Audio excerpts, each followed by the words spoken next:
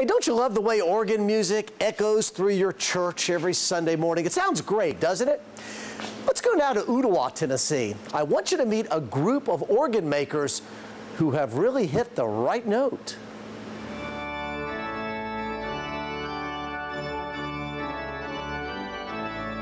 Christ Church in Chattanooga is home to one of the finest organs in the country, made by one of the finest organ makers in the world. Richard Fowkes, organ maker, with headquarters in this unpretentious shop in Ottawa. We have almost identical goals, but we think pretty much 180 degrees different from each other, and it makes an ideal partnership. It certainly seems to.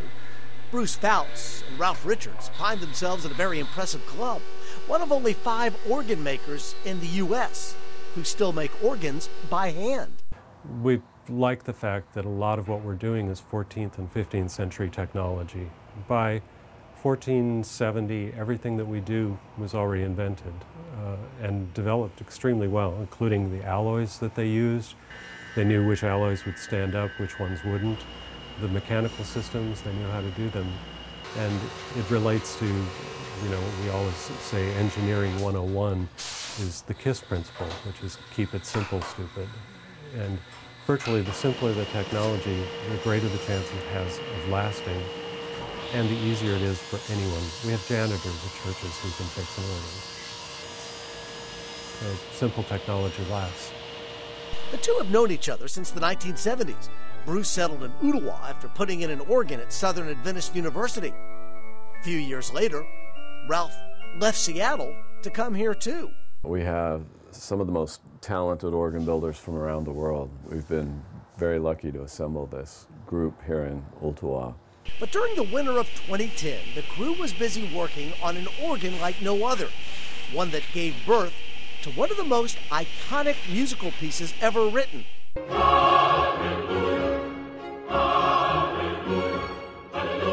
Handel's Messiah, composed on this circa 1700 organ at St. George's Hanover Square in London, a church so full of history.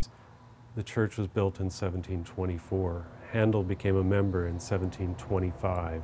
King George I went there for 3 years until his death.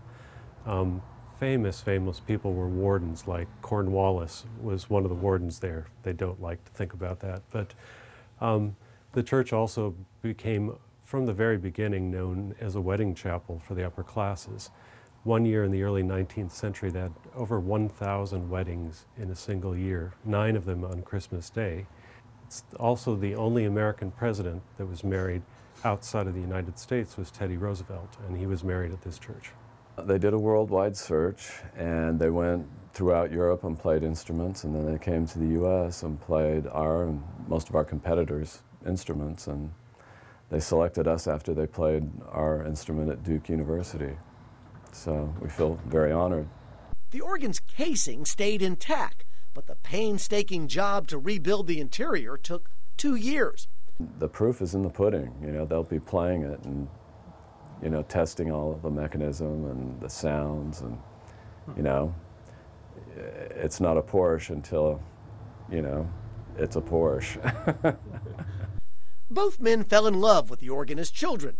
Bruce from taking lessons as a kid in Salt Lake City, and for Ralph, like so many, the emotions of the music brought him comfort that's lasted a lifetime. Actually, the real start, when I was 7, it was my brother's funeral, and we went to a different church that had a pipe organ. And I remember, that's the only thing I remember, is a pipe organ.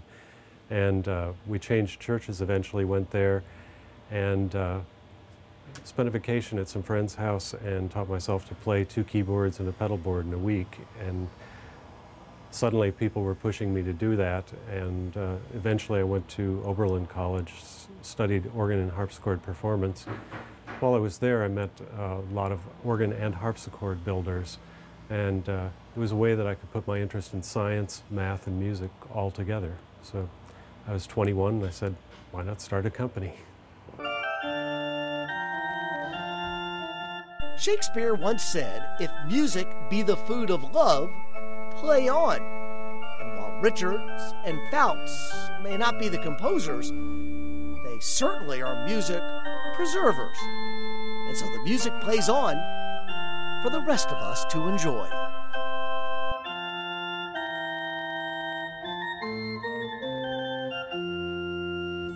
For more information about these beautiful works of art, go to richardsfowkes.com.